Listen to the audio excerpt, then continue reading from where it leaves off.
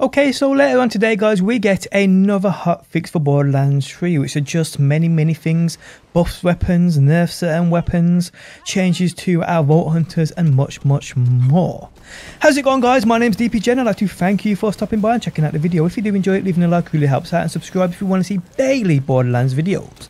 Also, guys, every week I am giving away a copy of Borderlands 3. To win it for yourself or a friend, simply subscribe and make sure you have notifications turned on. Drop a like on this video and leave a comment down below. Okay, so this patch, this hotfix arrives later today, 3 PM PDT, which is later on this afternoon UK time. With it comes many changes, so let's get into it. Weapon hotfixes: Maliwan, Wester gun damage increased by 25%, ASMD damage increased by 28%, CUTSMAN damage reduced by 25%. Oh no, this is my favourite weapon in the game and they're nerfing it. Why, Gearbox? Why?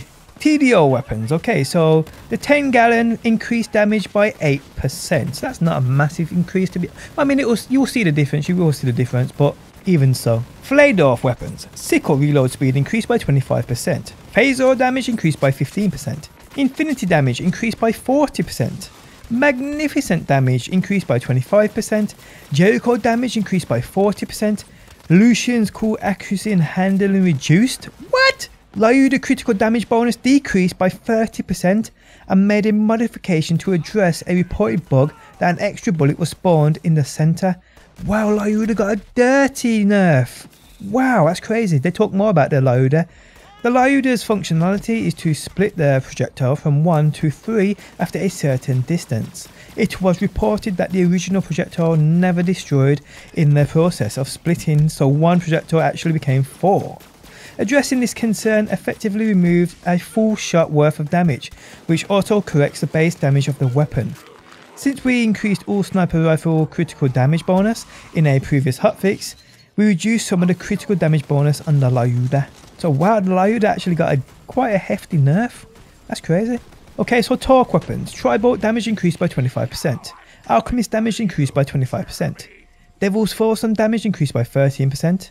FLAKKER now consumes the full magazine when fired, and damage is reduced by 33%. What are they doing? These are my weapons, people. I use the LYUDA, I use the CUTSMAN, I use the FLAKKER. These are in my loadout. These are the weapons I go to. Wow. They talk more about the FLAKKER. The FLAKKER was greatly outperforming other shotguns due to the number of projectiles and the high rate of fire. We initially believed the resulting projectile spread would cause most of the explosions to miss the target. However, this turned out to be false. So we reduced the projectile damage and allowed the weapon to only fire once per magazine. This change encourages players to capitalize on different stat bonuses to maximize the weapon's damage output. Wow, guys, that's crazy. Laser exploder rocket projectile spawn interval increased by 0.4 seconds. Jacobs. Maggie damage increased by 35% and Hal Walker damage reduced by 8%. Hyperion weapons. We found that a couple of the legendary Hyperion weaponry bypassed the Hyperion manufacturer playstyle too easily, making their bonuses greatly outweigh the penalties. The Butcher was drastically outperforming all metrics, and we chose to reduce the damage in order to keep the fast fire rate. Conference call damage increased by 15%. Crossroad accuracy reduced and it now fires 3 projectiles instead of 4. Butcher accuracy reduced and damage reduced by 25%. Wow. Dull. Vanquisher damage increased by 20%. Children of the Vault. Sketsis damage increased by 15%. Lineage damage increased by 20%. Pain's power damage increased by 25%. Atlas. Ruby's Wrath damage increased by 10%. Craziness. Grenades. Oh no, people, it's coming. I can just feel it. My 2 favourite grenades are going to be nerfed. That's the first thing they state.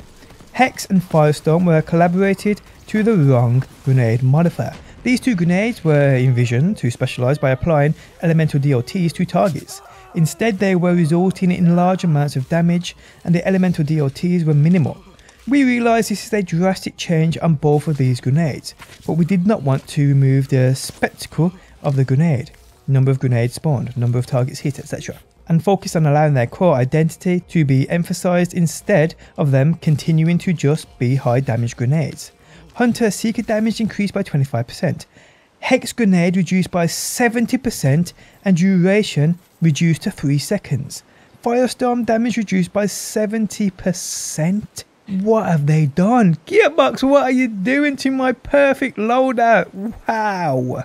It was reported that the legendary artifact elemental projector had a bug resulting in the max value being displayed at 183% instead of the actual max value of 130, and therefore we addressed the discrepancy and reduced the max value to 90%. Elemental projector damage max roll reduced to 90%. Craziness, guys. So there's a lot of testing I will be doing, so stay tuned for that. Vault Hunter adjustments. Iron Bear health increased by 50%. All pets health increased by 50%. Digi-clone health increased by 100%. Addressed a bug with salvation where grenades were given life steal.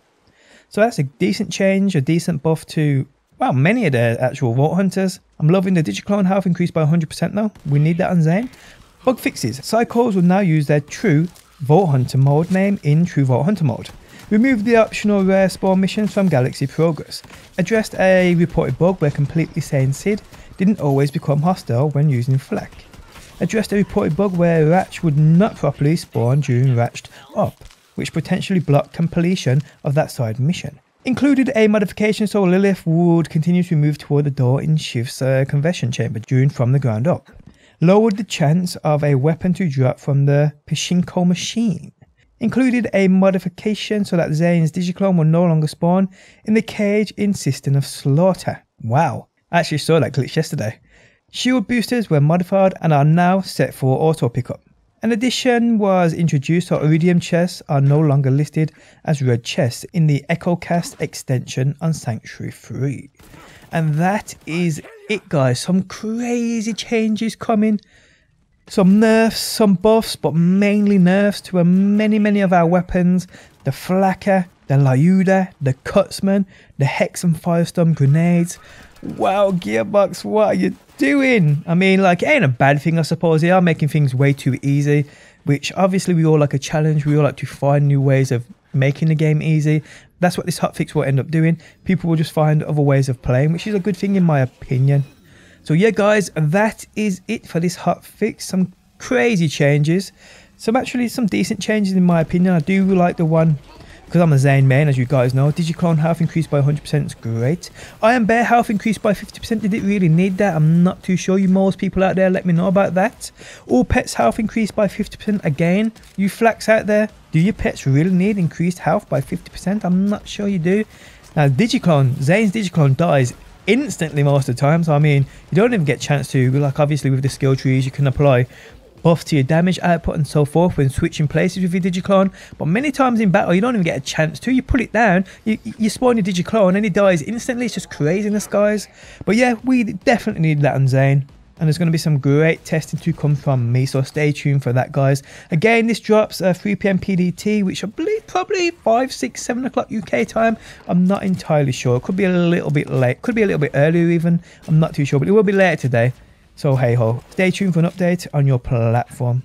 When you do the update, these changes will be applied. But on that note, guys, we have come to the end of the video. If you guys enjoyed it, leaving a like really helps out. If you're new around here and want to see more Borderlands videos, be sure to subscribe. And if you never want to miss a video upload, you can turn notifications on by hitting that bell button. But guys, thanks as always for stopping by. Hopefully you enjoyed the video, and hopefully I will see you on that next one.